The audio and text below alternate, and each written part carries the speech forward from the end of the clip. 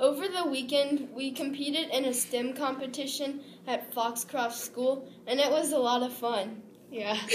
So there were 6 little challenges that you did with your group. You had 17 minutes to complete each little challenge having to do with math or science in some way.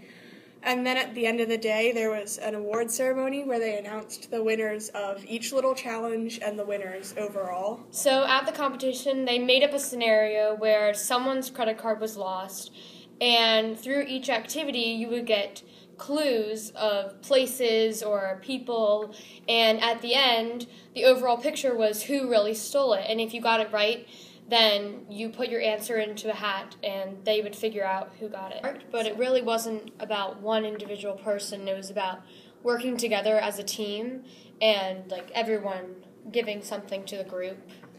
It was important to figure out who was good at what, so you could all work as a team because one person would know one part of the answer. Maybe one person's particularly good at logic and another is particularly good at math, and it would help in their own way in contribution to the whole thing. Yeah, and then you and Bridget were fast. So Yeah. you guys helped us finish quickly.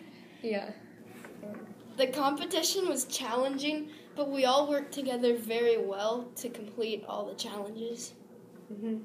Had we not worked together so well, it would have been so much harder. Yeah. But we all knew just enough stuff, and we got together and got along very well. So Yeah, there was no overpowering. There was no someone was the mother hen. Everyone was just together, and we worked really well as a team.